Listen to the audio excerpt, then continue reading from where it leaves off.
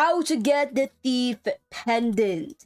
Pretty easy. If you look at my mob cyclopedia, you're gonna find Thief King, and Thief King drops the thief pendant. It has a 33% chance of dropping it, and I have it on my loadout already. But I'm just gonna say this to you, okay? Thief pendant does absolutely nothing. If you really truly want to get it, I recommend you not to even try, because it does nothing. I'm guessing that the only thing that it does is, let me go to my cabinet because I cannot change my loadout here. The only thing that it does is probably just showing it off and what it looks like. So let me remove all that and put on my thief pendant.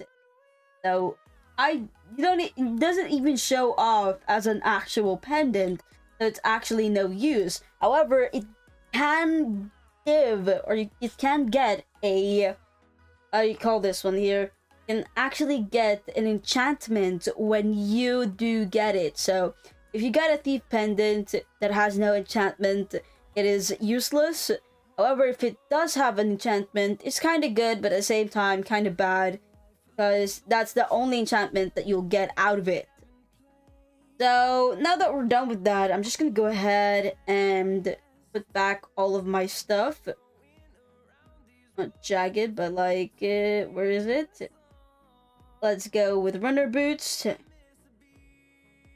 the king's glove, and horned helmets. I don't need a horned helmet. I just need the Voodoo Wizard. And then the... Ooh, I can get the ring. There it is. And yeah, that is pretty much what it can give you. There isn't anything other than that. So yeah, that's it for this video. Literally, that's it. That is how to get yourself a thief pendant. You need to fight the Thief King, which is inside this.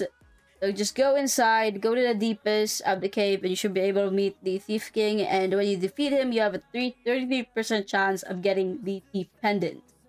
So yeah, if you have any questions, go ahead and ask me. Any question is available, but that's it. Thanks for watching, and maybe see you again in the next video. Bye.